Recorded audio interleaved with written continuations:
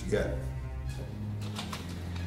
So, the knife's only prints match Jeannie's, but I found traces of powder on the handle, the kind used in examination gloves.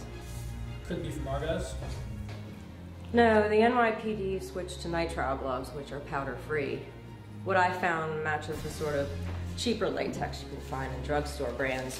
Unfortunately, it is by no means rare. But this does tell us this was premeditated. Question. She was raped just before dying. It was pretty brutal, done with some sort of object. I found this. What is that? It's a blown up image of a tiny piece of black plastic found half buried in the vaginal wall. I don't know what it is. Here's the actual piece.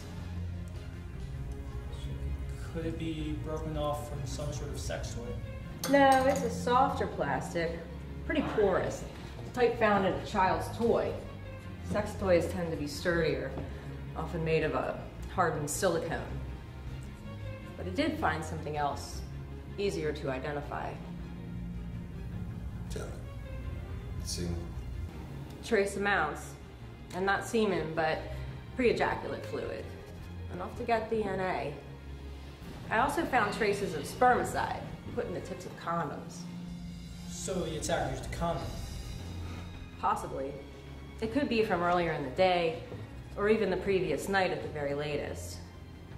My guess is whoever used the condom wasn't wearing it when he started, and put it on later. Boyfriend said they hadn't had sex in a week. And he should have no problem with sharing his DNA to rule himself out. Nice one.